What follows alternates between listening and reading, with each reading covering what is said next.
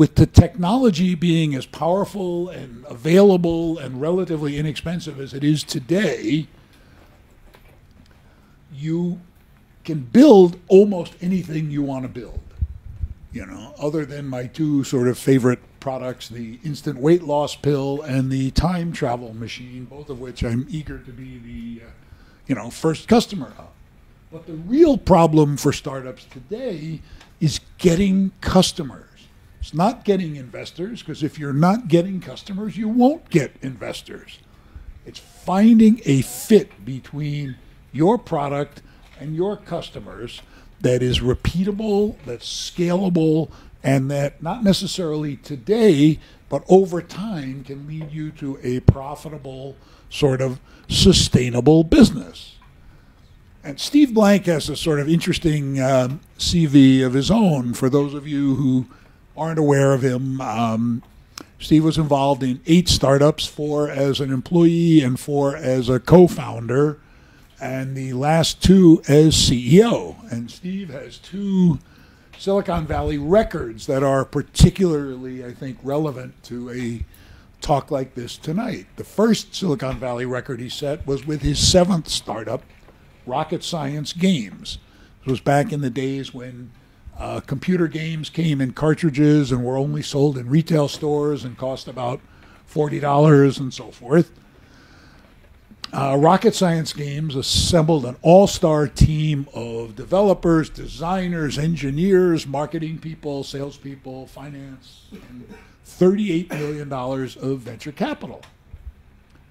And Rocket Science set the all-time Silicon Valley speed record for the amount of time it took from appearing on the cover of Wired magazine, announcing this. This was, I think the headline was, "The future of video gaming is here today. $38 million power for, rocket science, et cetera, et cetera."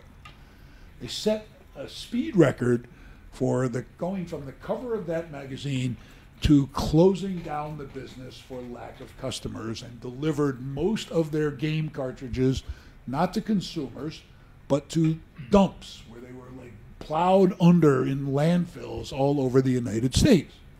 So what could they possibly have done wrong? Well, fundamentally, all those, VIP executives on the Rocket Science team, not one of them was a gamer.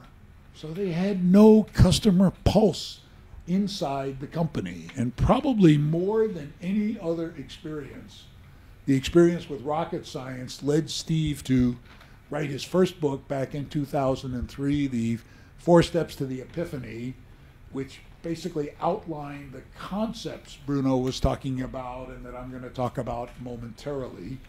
And then 10 years later, he and I, 8 years later, shook hands and set to work on, okay, we've got the concepts, how do we actually do it? And how we actually do it is really the heart of the Startup Owner's Manual.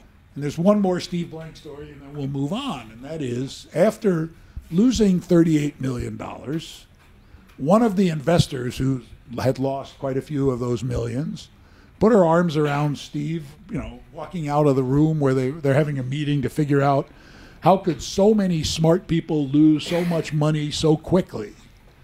And they figured out it was really the lack of customer input.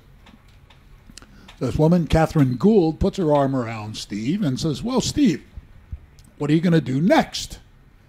And he said, "Well, I know what I'm going to do next. I'm going to go home. I'm going to go into the garage. I'm going to grab a shovel.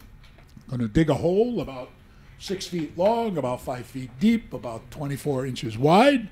I'm going to climb in, and I'm going to have my wife come out and cover me over. I figure I'm pretty well dead in Silicon Valley. I'll never raise another dime, and I'm a total failure." And she said, No, Steve, you don't understand how it works out here.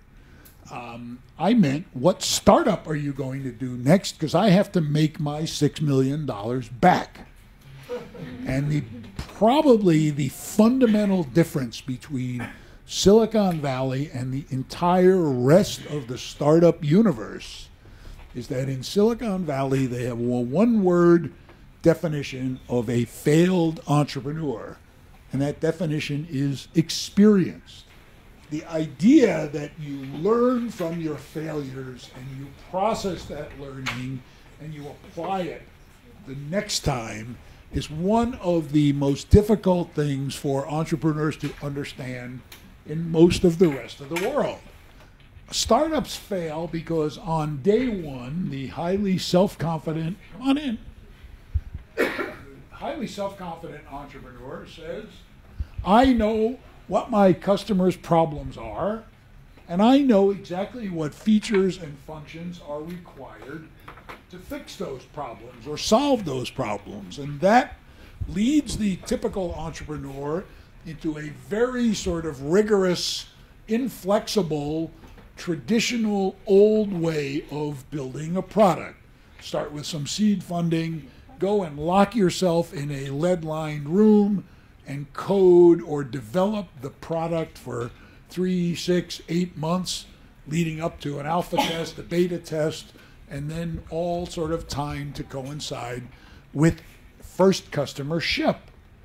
There's two problems with that. Number one, it allows no flexibility for change. And number two, it assumes that over here on a day when by definition as a startup on day one, come on in, you have no customers. You know who your customers are, what their problems are, and what product you can build to solve those problems. So it's sort of fundamentally ridiculous.